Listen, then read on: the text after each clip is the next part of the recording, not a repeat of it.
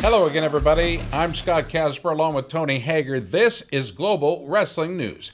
8 athletes have earned the right to represent Team USA at the Freestyle World Championships. Let's take a look at 57 kilos. Your boy Thomas Gilman took out 3 NCAA champs and a 3-time world team member in Tony Ramos. After a close 4-3 decision in bout 1, Gilman picked up the pace, hitting a second period takedown and a pair of push-outs to clinch the series 7-2. Tony, did you think Gilman could make it to the finals, let alone beat Ramos? Yeah, I mean, when I saw the brackets, I was just thinking in my mind, man, this is going to be a more brutal road than I thought it was already going to be. I mean, he barely got through the last chance qualifier. So not only did he get there, but to get to Ramos, I thought when he got to Ramos, he'd have a better chance to winning that match than actually winning the bracket, if that makes sense. Because Tom and Terry, they know Tony Ramos better than anybody. Gilman has wrestled with him in the room, growing up, basically making him a better wrestler. So he knows where his strengths and his weaknesses are. And they had a great game plan. They slowed him down with those underhooks and got the job done. Is Gilman Terry and Tom's long-forgotten brother? I think he's Terry's long-forgotten brother. I'm pretty sure that these guys have a locker right next to each other, so these guys think alike, act alike, wrestle alike. Amazing, and they talk alike. Logan Stieber doesn't talk like brands, but let's talk about Logan Stieber. He met up with U.S. Open champ Kendrick Maple, the reigning world champ, at a very close match, but swept the series by tech fall in the second. First off, Tony, impressive to see Maple there in the finals. Question, though, how good is Logan Stieber at this weight class? First to get to your comments on Maple, I think he came off the whistle right away. Like, first off, just shooting off Logan Stieber, wasn't scared of him being a world champ, scored multiple times. Logan kept on the attack, but Maple has just such heavy hands. He's quick feet. He's got real long arms, so he was able to score a lot of points on Stieber, but he faded in the match. He faded in every single match, and Logan just kept on going and attacking. And really, that's the reason why he is the world champ. That's why he's going to be a force at this weight class. He has such a motor. Even if he's down 6-0, he has the opportunity to come back. Zane Rutherford faced his former coach and training partner in the championship series at 65. Both traded wins, with Rutherford making his first world team over the Olympian. Now, Tony, did you actually pick Rutherford? Yeah, I think last week I picked it, and I picked it on a podcast with Ross.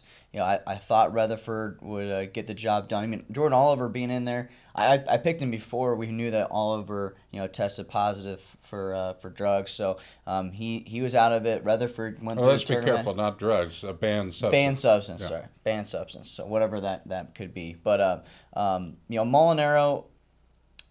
He knows Rutherford very well, but what Rutherford, what's good about him is he just keeps going on the attack. He's just like Logan Stieber as well. You see that the guys that are on the attack are the ones that are getting the job done, and he just keeps going, and he wears down his opponents, and that's exactly what he did. All right, let's move to the news on James Green. Former Nebraska All-American, Green sent the Big Red Faithful home happy, scoring a 2-match sweep over Jimmy Kennedy. What are your thoughts on Green's chances to earn a world medal? Yeah, I think he can do it again. There's some times where we don't know where James Green's at. He's gone up a little weight and didn't have success. And I think this is a good weight class for him. And I don't know if you've noticed, but on social media he's been a little more chippy about some things. So for me, I feel like now he's kind of getting out of Jordan Burroughs' shadow. Everyone just always puts these two together. Obviously, they're in Nebraska, they're training partners, but now I feel, he was with ASICS, now he's with Nike. He's got to deal with them. On social media, he's just, it's confidence to me. Somebody that's real chippy on there, and it's good, and I think James Green is going to do well. All right, stay tuned. Our World Team Trials recap continues after the break. You're watching Global Wrestling News thanks to our friends at Casey's General Stores, famous for pizza.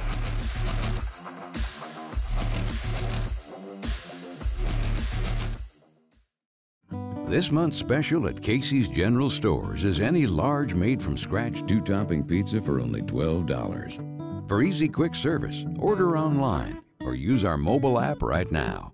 Casey's, famous for pizza. I'm Don Beneveni, Beneveni Chevrolet in Granger. We recently made the switch to LED lighting.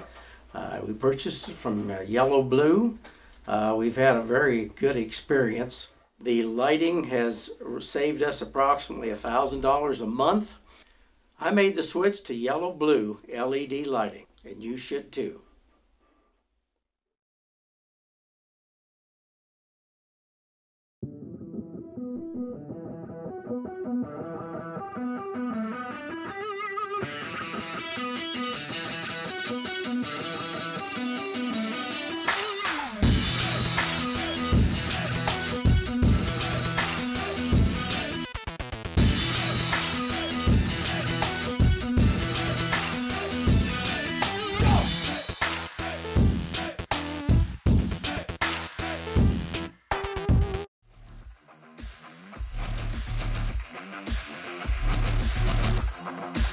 All right, welcome back. As expected, Jordan Burroughs met up with his longtime rival in the championship series at 74. Dake won his first bout, making him the first wrestler to beat Burroughs on American soil.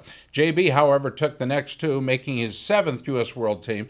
Tony, what are your thoughts on this series? I mean, these matches were trending really Dake's way, right? I mean, they were just, it seemed like this was finally Dake's time, but, you know, when he threw Burroughs for 4, I was like, I mean, holy cow, this is in Lincoln, Nebraska, this is nuts. But you know what makes Jordan Burroughs so good again is he just finds a way to get it done. He wins the close matches. He readjusted after that first one and just he had the same game plan, but I think he executed a little bit more and he held the center a little bit better. So. The 3-match series is like a must watch. So you can go on USA Wrestling's YouTube page and find 1, 2, 3 matches. The best one actually is the last match. Tony, how can we? I mean, I really want Dake and Burroughs on the same team. How do we get it done? Well, we need more weight classes for one. And I don't think that's going to happen. They've tried to make it work. I think with Taylor going up, now Dake's going down. So it's going to be hard. I think the only option really is either Burroughs has got to retire so Dake can come in, or Dake's got to go over to Greco, which he's capable of doing. All right. Speaking of David Taylor, Jaden Cox got a wake-up call from the Magic Man, and it looked like Taylor would finally make a world team. But in the end, Cox prevailed. Yeah, lots to take away from this series. And the biggest one was, David Taylor really just shocking Cox, I guess. I don't know if Cox just wasn't ready. We haven't been able to see him break through. And what's he do now, right? What does Taylor do? Does he continue on this grind where he just hasn't been able to break through? Does he go into coaching?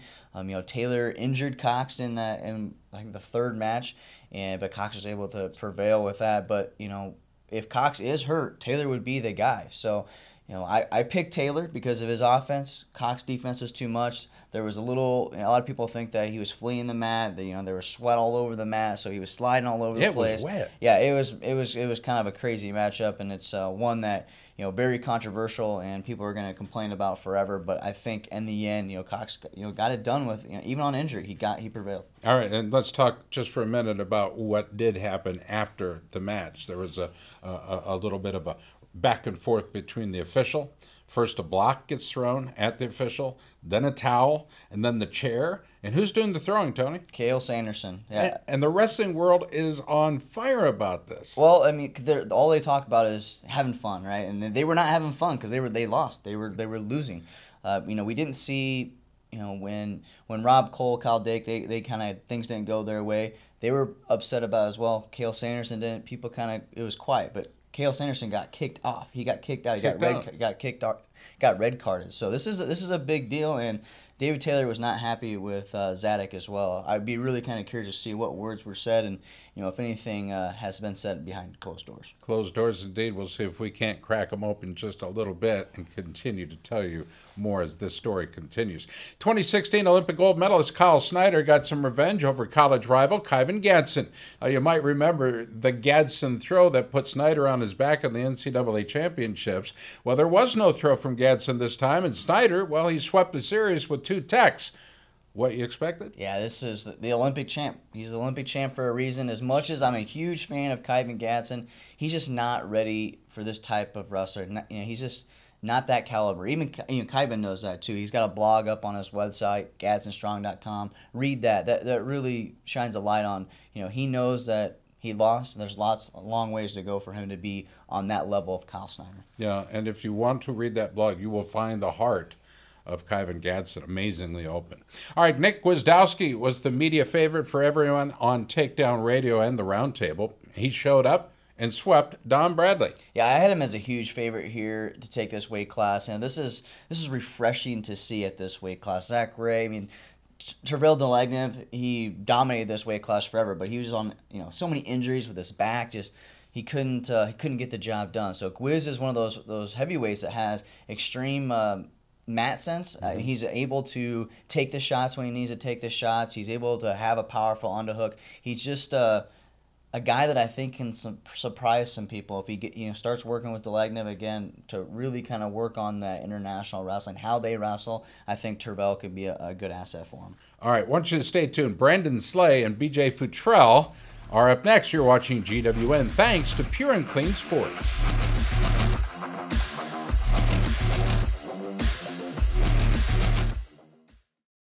This month's special at Casey's General Stores is any large made-from-scratch two-topping pizza for only $12. For easy, quick service, order online or use our mobile app right now. Casey's, famous for pizza.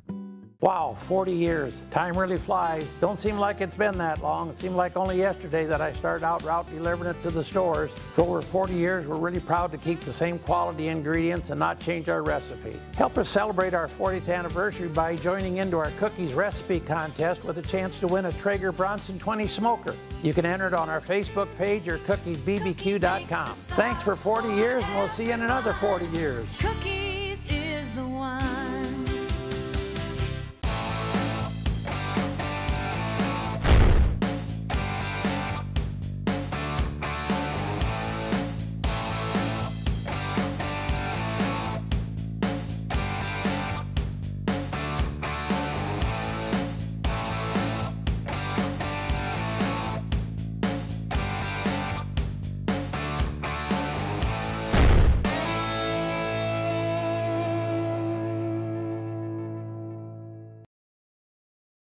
What's up, guys? I want to tell you about a new product that I am extremely excited about. It is the Pure and Clean Sports Skin Defense. It comes in a 16-ounce spray bottle, and it comes in a little bitty travel size spray bottles. I have one of these, throw it in my bag, go straight to the gym. A lot of these gyms I train at, whether it be boxing, wrestling, kickboxing, grappling, strength and conditioning, it all has bacteria floating around. They all have viruses floating around. They all have fungus floating around.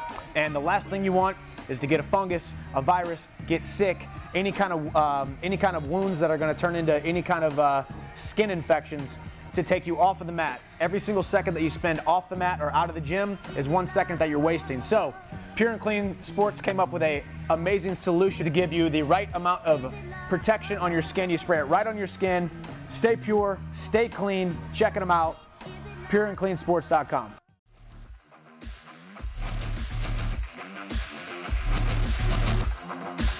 In Lincoln, the Pennsylvania Regional Training Center compiled a solid 8-4 record at the World Team Trials. Two-time All-American B.J. Futrell reached the Challenge Tournament Finals with victories over Dean Heil and Evan Henderson before falling to eventual champ Zane Rutherford. We caught up with the PRTC head coach Brandon Slay and his first World Team athlete, B.J. Futrell. Let's talk about the athletes, because it was in Lincoln, Nebraska where we saw the first light for you guys, and that light is a national team member, and that was B.J. Futrell, who took second in the trials, third overall in the weight. But nonetheless, this is your first national team member, one that you will always remember. Correct. This is the third year of existence for the Pennsylvania RTC, and for us to have our very first national team member, I think, is a special thing. And BJ wrestled. I think he wrestled well, especially after coming he was off the mat for 2.5 months, over 10 weeks, because he got a concussion in Cuba at the very end of February. And so we lost him there for a while, and we had to be really wise with his recovery.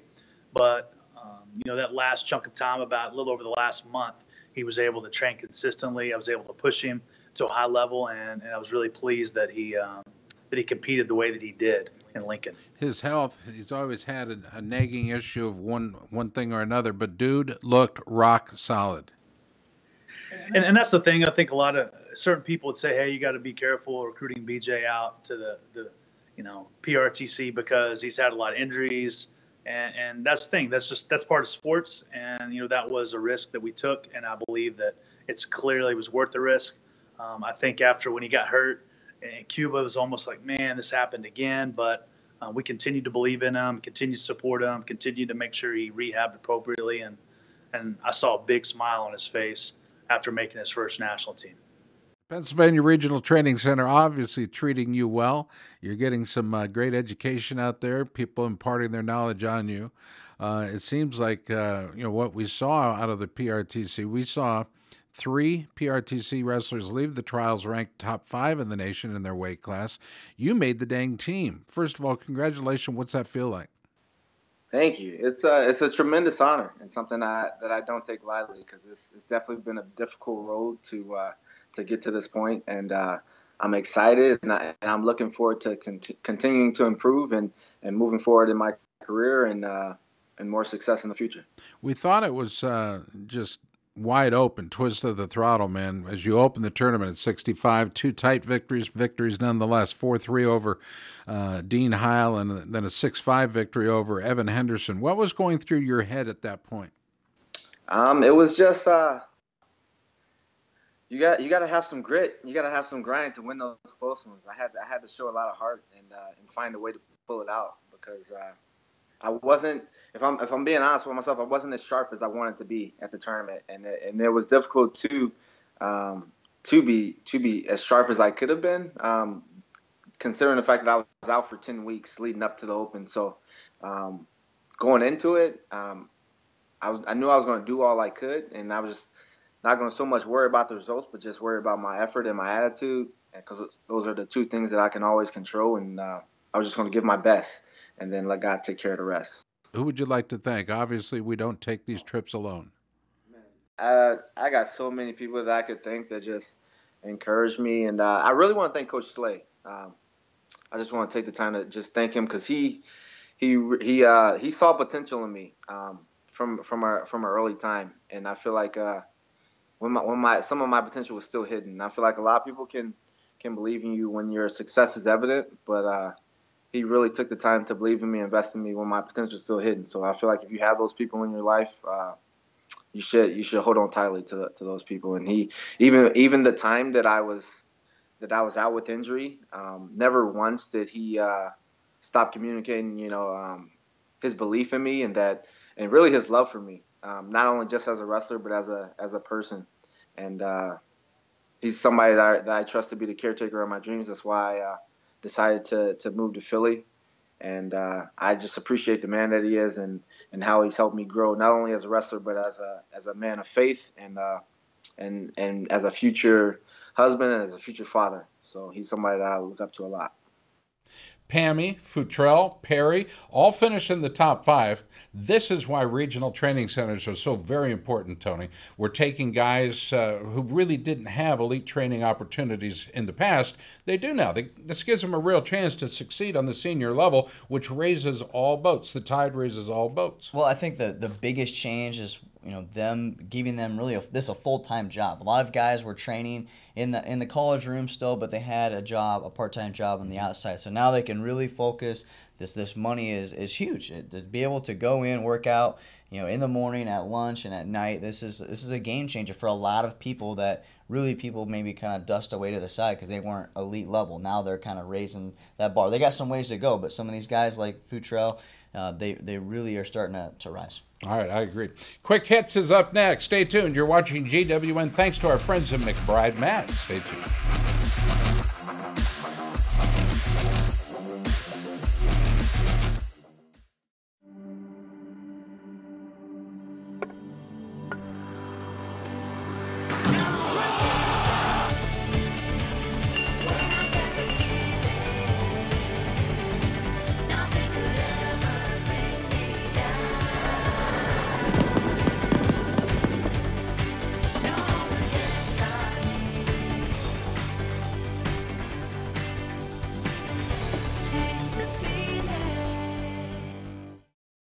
The war raged for generations. No amount of bravery and conviction could end the infected, unyielding rage.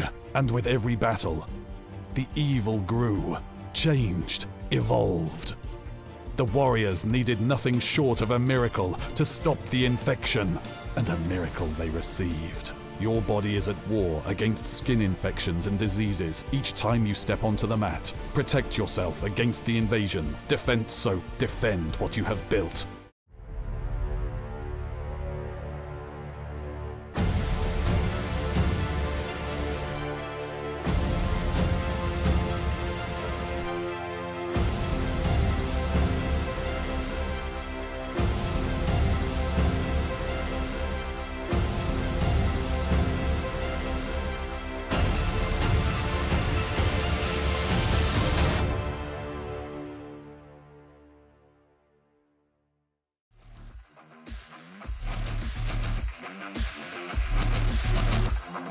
All right, let's head to Colorado Springs, Colorado. The news there has Olympic and two-time world champ Kevin Jackson being hired as the head freestyle developmental coach.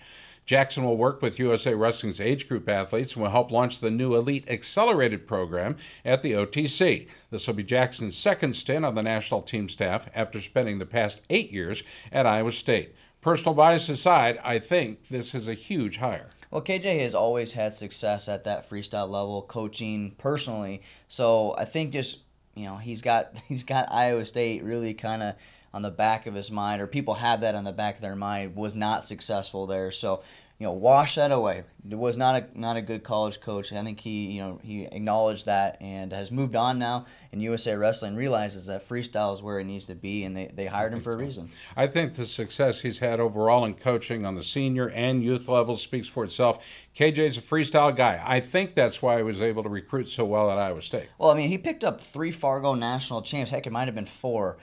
Like 2 to 3 weeks after Fargo got done. So he's got a freestyle mind when he's watching these guys wrestle and what they're capable of doing. Sometimes that freestyle doesn't cross over to success at the college level, but he was kind of just getting those recruits lost in running. Translation. So the getting them focused on the mat was maybe a problem, but I think freestyle mind, he's going to be great. All right, as we told you last week, the Northern Iowa Wrestling program has found a new home within the Big 12. They're not the only ones. The conference also announced the addition of Fresno State. This past season, UNI finished a perfect 8-0 in conference play, capturing the regular season title against powerful schools like Missouri. Meanwhile, Fresno State will return after a 10-year absence from the sport and begin this fall. I think this is big, and big for the Big 12. I've mixed them like whole again, right? They were just kind of picking pieces off of affiliates, and I think they still are, but I think this is great for money wise for the programs too. Hopefully there could be some TV deals in the future for some of these small schools. I think it's a great move for Fresno as well. Pac-12, they've got to compete with other schools. Arizona State, they're really getting things rolling out there too. So I think it's a smart move for them not to do the Pac-12. I guess I don't even know if that was an option, but Big 12 definitely, travel might be an issue for some people, for some recruits, but in the end, it's great for the Big 12. How big a blow is this for the MAC? And I'm curious if Missouri would have renewed their contract if they knew Northern Iowa was leaving. SIUE is not a big splash for me anyways. I mean, maybe for people at the MAC, but what I think happened, and I don't know really how this happened, but I think Northern Iowa said they wanted to get out of the MAC, and SIUE really kind of wanted in, so it was really kind of a gut reaction to, hey, let's bring them in because we're losing Northern Iowa. For Missouri, I think they knew this was happening as well, so they renewed their contract because this has been going on for the last 30, 60 days. So they wouldn't have renewed if they didn't know that Northern Iowa was coming in. Now, I'm surprised the Pac-12 didn't make a run at Fresno State, especially with the loss of Boise. I think it really boiled down to the Pac-12 just not wanting Fresno State, and this is the only place that they really could go where they can make a splash in recruiting, where their kids would want to wrestle in front of them. So Arizona State has the momentum. So again, like I said, I don't think Pac-12 would have been a good spot for them anyways. All right, in a post-finals interview at the World Team Trials, young Tony Ramos said he needed some time to figure out what's next.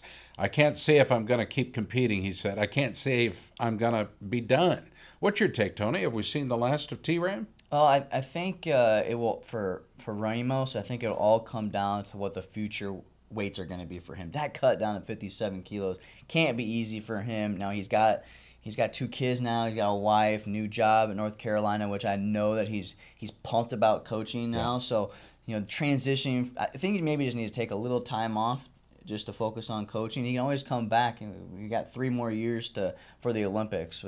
So, but I think the weight class is ultimately going to be the decision maker. I know he was very disappointed, but I've never seen him quite this relaxed after a loss. He just seems really happy with where his life is right now. Wrestling apparently is not everything. Well, there's no excuses this year, right? He had excuses in Iowa City with him and Brands not getting along, or for maybe miscommunication. So he said that Tom and Terry were prepared. So he got out coached, and there's really nothing he could say. There's nothing that he could back up to make an excuse for this. And I think at the end of the day, people are, is Tony Ramos going to retire?